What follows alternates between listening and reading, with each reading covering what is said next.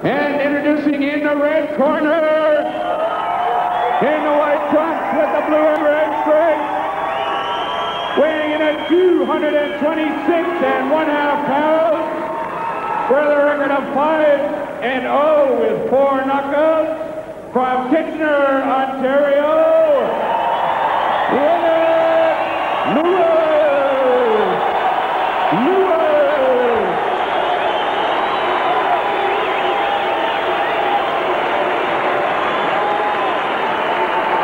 The referee, Harry Davis. Okay, good evening. I'd like both you gentlemen to keep your punches up at all times. Low blows or falls of any kind could cost you the round of the bout. If you gentlemen fall into a clinch and I ask you to break, I want you to break at my command. Is that understood? Shake hands now. Good luck to both of you.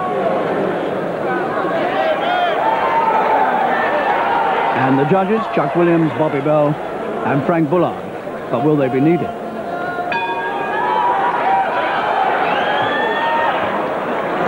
The sixth professional fight of the tremendous heavyweight prospect Lennox Lewis against the 31-year-old tubby white American southpaw Greg Gorrell, with a record of 21 wins and 60 defeats, and every conceivable physical advantage here to Lewis. He's 5 inches taller and he's 24 pounds heavier, at just over 16 stone.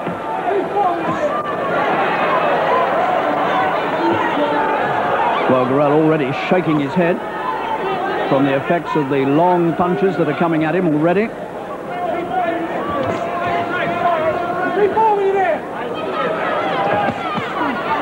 And Lewis seems to have a pretty open target, whether it's to the body or the head, that's a stumble.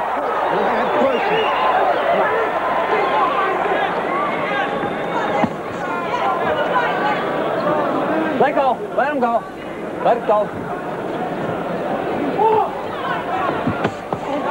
Well, even at this stage, early into the fight, it's difficult to see what sort of chance Gorrell has got here. You can see for yourself how difficult it's going to be for the man even to get near Lewis. All right, break.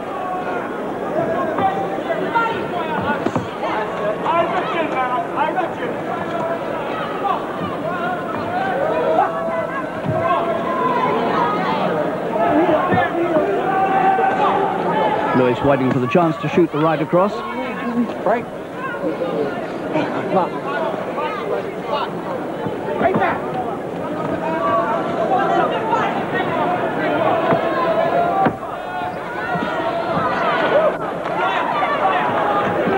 Lennox hasn't opened up yet.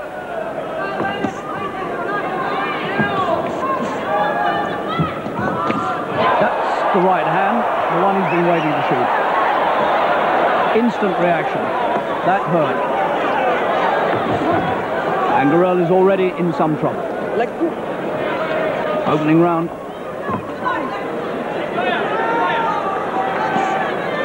Showing him the right again. Oh, what a good one. Driven right through. Well, he's got to his feet unsteadily early on. And there's a compulsory count.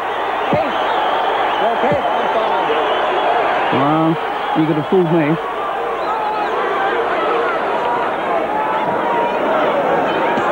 Well, there may not be time for Lewis to finish it in this round. But the chance is there for him to finish it in the second. There's the bell.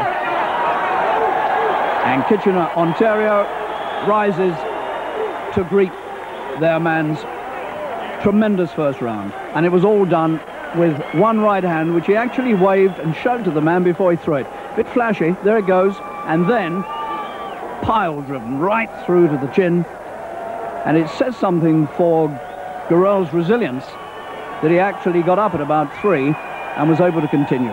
In fact, Lewis might be a bit disappointed that he didn't get it over in the first round, but it does say a lot for the strength of the white American, and he's already up on his feet. So a good start by Lewis. Now he needs to capitalize on it in the second round.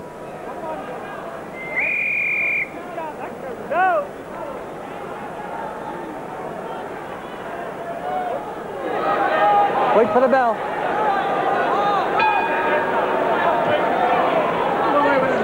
Well, Gorrell knows now, the Southpaw American knows exactly what's in store for him, and the one thing he must not do, if it can be avoided, is to take that right hand again to the chin.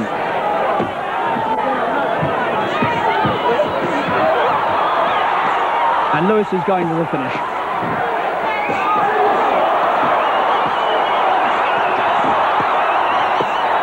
Well, when he's in action like this, he really does look like a good prospect. But Gorrell seems to have escaped. A mark by the left eye.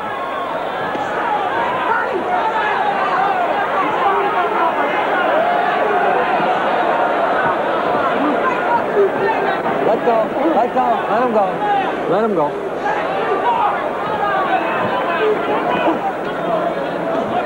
Well, all hopes of winning this fight by Gorrell now, I would think, have gone out the window.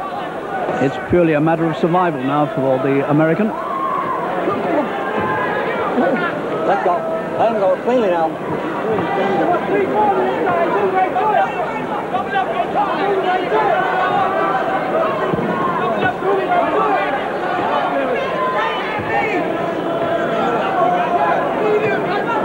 I wonder why Lewis isn't setting up another of those big attacks. Punch out, come on, punch out. I thought he was going to finish it when he had the man trapped in the corner.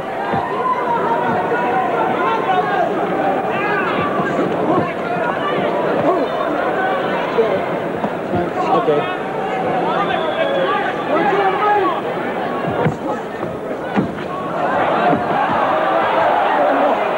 Well, that's an ungainly sight. Okay, come on.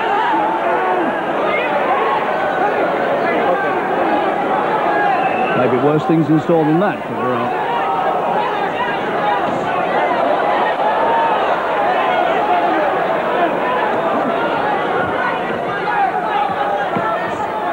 I hope Lennox Lewis isn't going to ease up here. Complacency can sometimes set in a fight like this where you think you've got nothing to beat. You begin to take your time about it. And suddenly things slip away from you. Can happen. Let go, cleanly now, come on.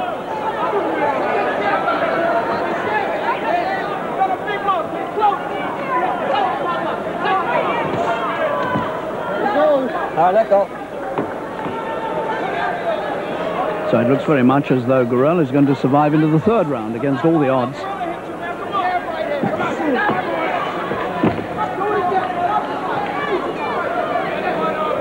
And there's no question that Lewis has eased right off.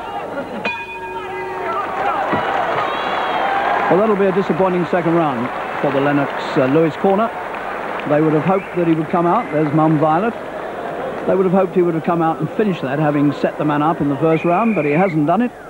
So in we go to the third. Round 3. Wait for the bell. Wait for the bell. Wait for the bell. Wait for the bell. I think he's made his point.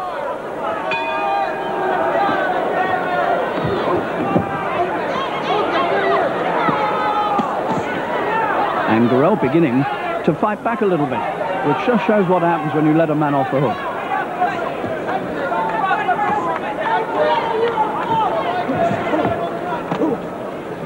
Well, Lewis has got himself a wonderful deal financially. He's being staked in his professional career by a financial services company who gave him a 6-figure signing-on fee. And they've got him a house in Crayford in Kent and a car, and he's getting £500 a week living money. So he's got a good deal there, hitting and holding. He's beginning to lose his grip on this fight, Lewis. It's sad to see, but he was holding Gorrell around the back of the neck with the left hand and hitting him with the right, and that, of course, is a foul. And he's doing it again. Let go, cleanly now. This financial deal that Lewis has got is very reminiscent of the one that Muhammad Ali had when he started his professional career. He had a syndicate of wealthy Kentucky businessmen behind him, and Lewis has got very much the same sort of deal, and it relieves the young man of any worries about what his purses are going to be over the first dozen or so fights. He can just get on with his work as a fighter. That's a good attack.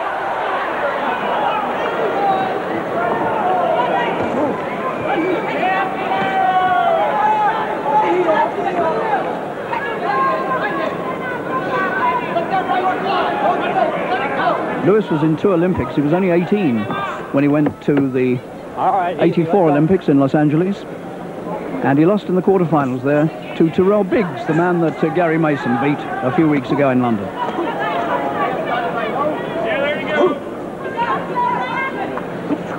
Third round.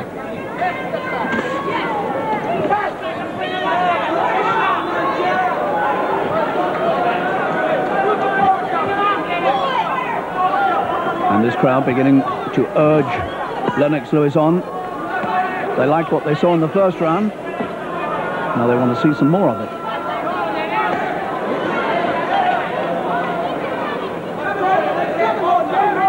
Gorrell conceding 24 pounds, remember. So much of that weight is waist weight on Gorrell. He really could slim down if he wanted to cruiserweight or possibly even to light heavy. He's only 5'11".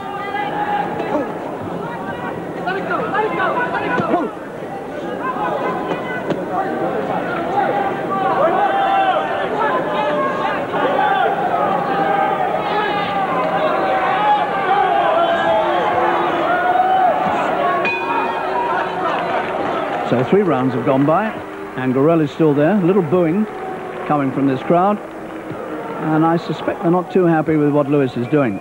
Now, this was the incident that brought the referee's intervention here. He holds him around the back of the neck with the left hand, as you can see, turns him, and while he's still holding him, he gives him the right.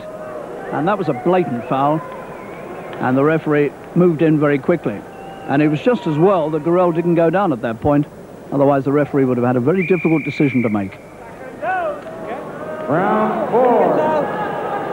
Wait for the bell. Wait for the bell. Wait in your corner for the bell.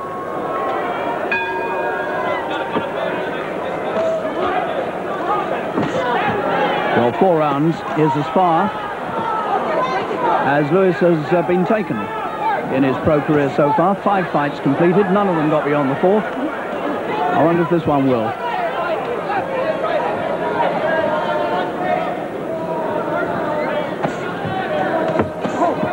Gorrell appeared very briefly in Europe last year. He had a fight in Berck-sur-Mer on the coast of northern France, and it lasted less than a round. He was beaten by Anaclet Wamba, the man from the Congo, who is a French citizen, and Wamba stopped him inside a round with an eye injury, and Wamba, of course, has gone on to become the European Cruiserweight champion. But here we are on the 4th, and Lewis still hasn't got rid of it. And the whistles are beginning to come now, because people are sensing that he's not going about his work as well as he might.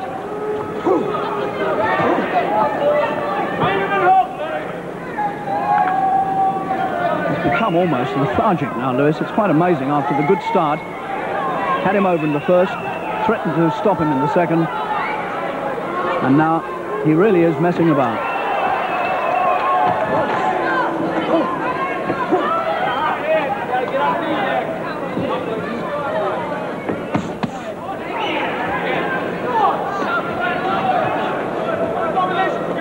He really can do a dramatic job when he wants to. In Seoul, for instance, in the Olympics, I saw him stop a very useful East German called Uli Karden in only 34 seconds. But he's making very heavy weather of this. Let go. Let him go. Let him go. Very cleanly now. One on the break there. So a little foul from Gorrell, but it was only a slap.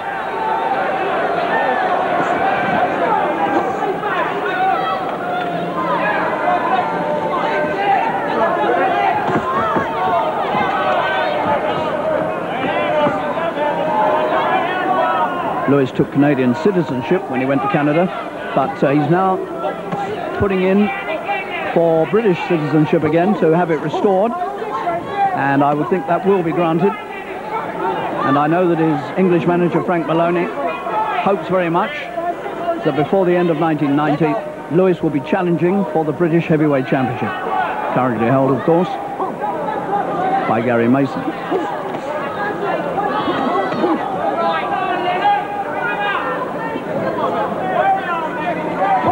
But it looks as though Lewis is going to be taken into the 5th round for the first time.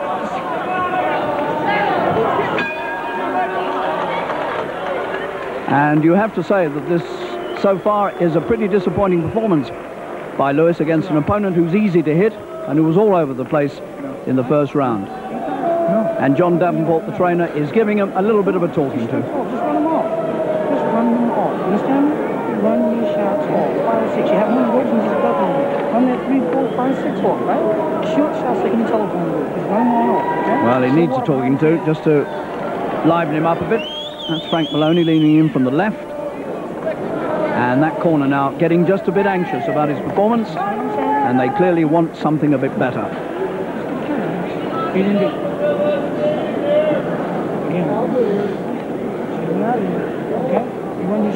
So he's going to enter new territory, never been into the 5th round before. Seconds out. Wait for the bell. Now let's see whether he takes any notice of the talking to. Well, that's better. It looks as though he needed a little bit of a G-up from the corner, and he's going about his work a lot better now. If only he just kept the punches shorter. Oh, that was a good right hand. And he's cut. Gorrell is cut by the left eye, and he's in trouble. Another right, and he's over for the second time. 3, 4, 5, 6, 7. That's a bad cut. I don't think he's going to get any further. Okay, you don't want to quit. He couldn't go on with that eye. And he's cut on the nose as well.